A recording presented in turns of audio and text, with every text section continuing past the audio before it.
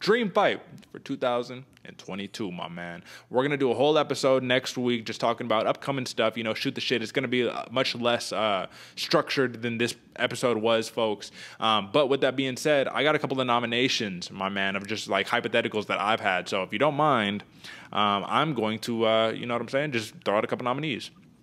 So my first one, man. I don't know if this man will ever fight in the heavyweight division, but I got Jon Jones versus Ciryl Gane. I need to see it. The hybrid versus the greatest to do it in the light heavyweight division, stepping up to heavyweight, I need to see it. Giga Chikadze versus Max Holloway at 145, my man. That is just a striker's paradise right there. That's a striking matchup I would love to see. Leon Edwards versus Jorge Masvidal. We were supposed to see it this year. It got scrapped. I still need to see who's going to come back from that two-piece in a soda or three-piece or whatever. Magomed Ankalaev, one of my favorites, one of my sleepers to be 205 champion in the near future versus Yuri Prochazka. I would love to see that fight. Amanda Nunes versus Kayla Harrison, but that's a layup, right? You know what I mean? Nothing else needs to be said there. And lastly, I'd like to see Marina Rodriguez versus Joanna Jędrzejczyk in a straight 5-round war. I think that would be awesome, brother. So those are my nominees for Dream Fight of 2022. Give me some for yours. We actually have some of the same, Derek, and I agree with you. We need to see the 205 go against Ciryl Gane. I think it needs to happen, man. Yeah. Jon Jones, if you're ever fighting in the heavyweight division, make it to Ciryl Gane because it's going to be very entertaining. Next one up, I agree with you. I think Yuri Prochazka versus Magomed Ankalaev would be one of the bangers of the year, man. Even if it's a 3-round, hopefully it's a 5-round. But either way, dude, that would be a crazy fight. I've been hyping up Yuri for a long time. You've been hyping up Ankalaev for a long time. I think it's about time these boys mix them up a little bit. Next one up for me, man, Max Holloway versus Giga Chikadze. I agree with you. That's just a striker's paradise right there. That's a lot of fun to watch. Giga with the kicks, Holloway with the hands, very impressive.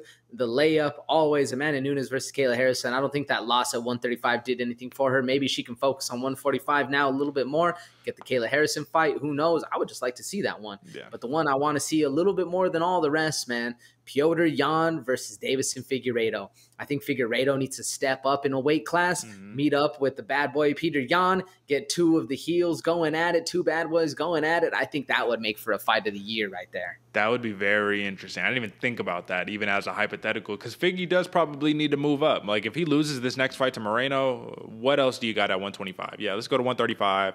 Damn, that'd be a good fight, man. Okay, so if you, we don't even got to drop one of these because these are just dream fights, you feel me? So is that the number one for you? Is that your number one?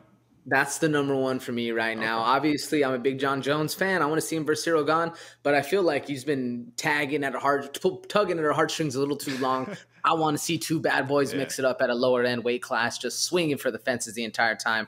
I'm Petr Yan versus Deiveson Figueiredo. What about you? All right, folks. Well, for my final pick, Dream Fighter 2022, final drum roll of the show, I'm going Giga Chikadze versus Max Holloway, brother. That is the one, and who knows, man? In a wild swing of events, give it maybe a year, maybe a year and a half, we could see this as a potential title fight, legitimately. I'm just saying. So, Giga Chikadze versus Max Holloway, dream fight for 2022. It's probably much more realistic than it is a dream fight necessarily, right? But I honestly think I'd have to, if I pick best out of all of them, I got to go Petr Yan versus Deiveson Figueiredo. I didn't even think about that. That would be a fucking banger. Talk about fight of the year right there. 5-round war. I don't know. Yan probably wins it if it's 5 rounds because of the cardio situation. But, I mean, listen, we just need to see it. That's it. So, that is it, folks.